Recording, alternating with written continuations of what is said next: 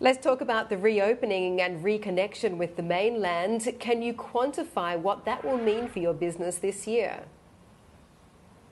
Yeah, hi, good morning. I think we have somewhat seen some signs of stabilization in the second half of 2022 with, a lot of the social distancing measures lifting in Hong Kong. And starting from the beginning of the year, like in January and February, we are gradually opening up with China. And now, we're fully opened up with China, we can see tourists coming in. If we look at the retail sales of Hong Kong that was released yesterday for January, the retail sales is up around 7%, and we also see tourists actually tripling between February this year and January this year. So although it might take some time for tourists to be back to historical levels, but I think with the with more and more people coming to Hong Kong, and traditionally with a third of Hong Kong's retail sales made up of tourists, we think that from tourists coming to Hong Kong, this will give a significant boost to the retail sales in Hong Kong.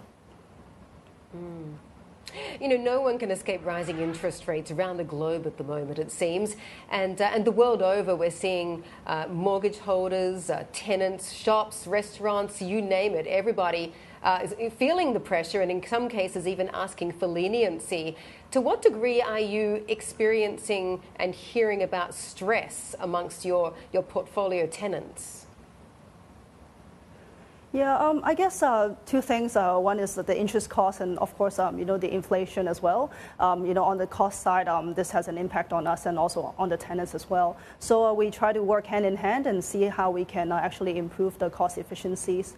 Looking at our own portfolio, if in terms of interest cost, we have been pretty good at managing our interest costs. Now we have around 62% of our interest that is hedged to fixed rate. So that we're quite lucky in that sense. So any fluctuations would only be impacting a minority part of our loan portfolio. And then on top of that, we actually don't have much refinancing to do in the next 2 years. We only have around 16% of our loans that is due in October this year, and we don't have any refinancing needs next year. So this provides quite a stable financial base for us to move forward with the reopening of Hong Kong.